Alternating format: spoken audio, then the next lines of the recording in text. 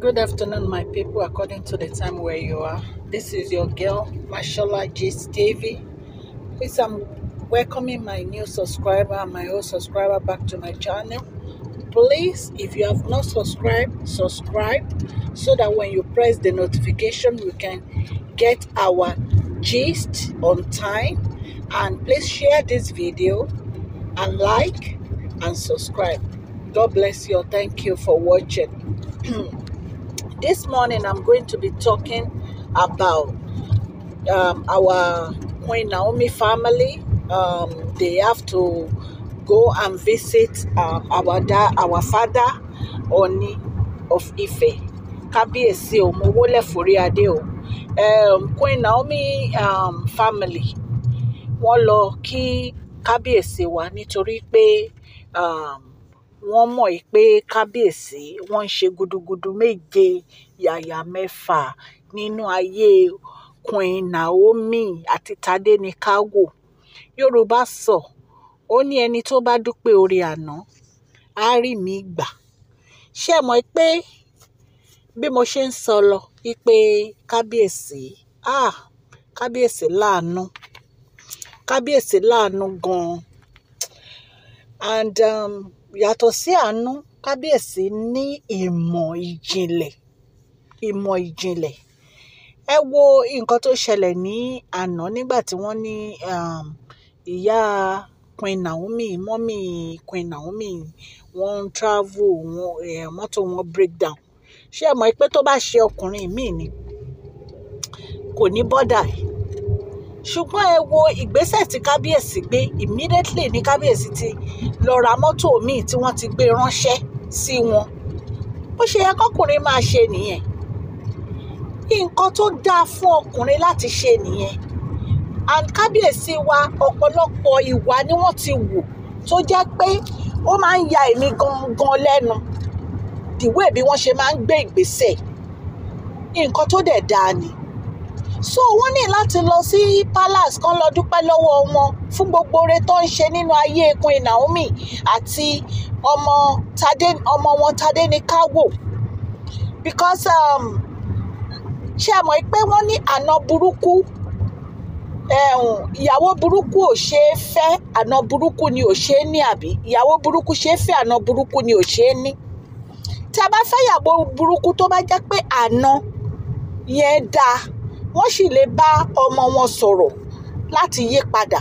Ṣùgbọ́n èyí táwa ń sọ yìí, ọmọ wọn tó jẹ́ Queen Naomi, èèyàn dáadáa ni, èèyàn Ọlọ́run ni, ẹni tó Ọlọ́run fẹ́ ni.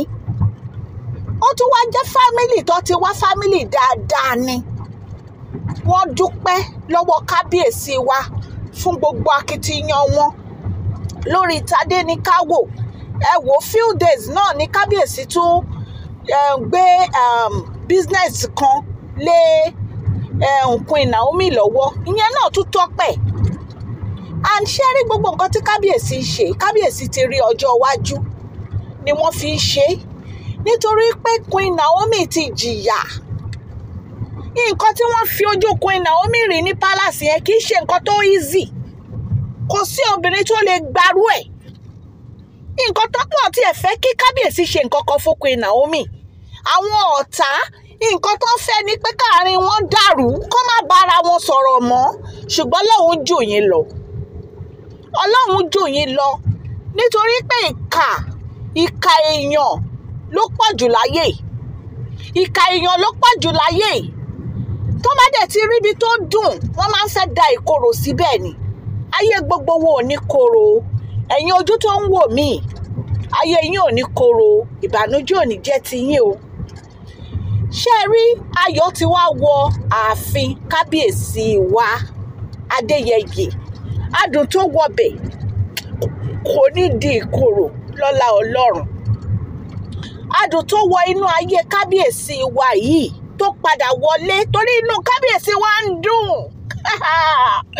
Inú Kábíyèsí wa ń dùn ní ọ̀pọ̀lọpọ̀. Nítorí wípé Queen Naomi ń fi ọkàn wọn balẹ̀. Ṣé ẹ̀yin ò rí pé ojú Kábíyèsí ti yàtọ̀ ni sí tìgbà yẹn? Wọ́n ti fresh sí, ojú wọn ti yàtọ̀. Queen Naomi ẹ kú tọ́jú kábíyèsí o, a dúpẹ́ lọ́wọ́ yín o, ìfẹ́ tó wà láàrin yín ayé wọn ò ní túká o, wọn ò ní dàrú o, ẹjọ́ ẹ ṣe kíákíá o, Tadé ní káwò fẹ́ gbàbúrò o, ìbejì la fẹ́ o, ọkùnrin méjì mo mọ̀ pé náà ti máa bí Mariam àti Ashley báyẹn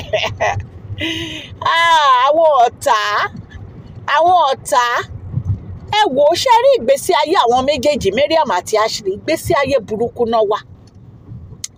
Everyday ni màmá máa ṣe program fún wọn because ìkà ni wọ́n. Báwo lèèyàn ṣe máa wá sínú ayé èèyàn tó dẹ̀ máa fẹ́ da òbú síbẹ̀? Ìwọ Mariam wá ń sọ pé ó máa frustrate kábíyèsí lẹ́nu ẹ wàá máa jowú, wọn ò gbọ́dọ̀ bóbìnrin kankan sọ̀rọ̀, àwọn tó wà ní palace wọn ò gbọ́dọ̀ kí wọn, àní wọ́n ní tó bá kí Tóbi, tí kábíyèsí bá ń bá Tóbi sọ̀rọ̀ báyìí wọ́n ló máa bọ̀ ni, ó máa lọ wá léjú, tó bá bá Tèmítọ́pẹ́ sọ̀rọ̀ wàhálà ti dé, ó máa bọ̀ ni, ó máa kanra, ó máa pòṣe. Mariam kò máa parẹ́ ẹ̀ dànù ni, ìgbónára wò ó, ìjowú kò dáa, hypertension burúkú ni, ó kàn máa parẹ́ ẹ̀ dànù, ó jẹ́ lọ jókòó ara ẹ̀ jẹ́. Ìgbà tí wọ́n mọ̀ pé ò lẹ́mìí pé kó máa rí ọkùnrin pẹ̀lú obìnrin mi, kí ló lọ fẹ́ tó ti níyàwó ńlé fún?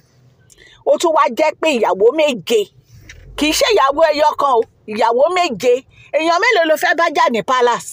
Sọ fún mi. Ìwà Ashley wá ń sunkún, palace sì sú ẹ o, ó fẹ́ kúrò ní palace o, ó ṣẹ̀ṣẹ̀ bẹ̀rẹ̀. Anyway, mo dúpẹ́ o pé ẹ lọ kí bàbá kábíyèsí wa o, a dúpẹ́ lọ́wọ́ yín o dádì kábíyèsí, a dúpẹ́ lọ́wọ́ yín, ọlọ́run elédùmarè á wà pẹ̀lú yín o, ẹ ṣé gan ni, ẹ kú ìtọ́jú Queen Naomi àti Tadé ní káwò o. Please share this video, subscribe to my channel, press the like button, comment. God bless you all.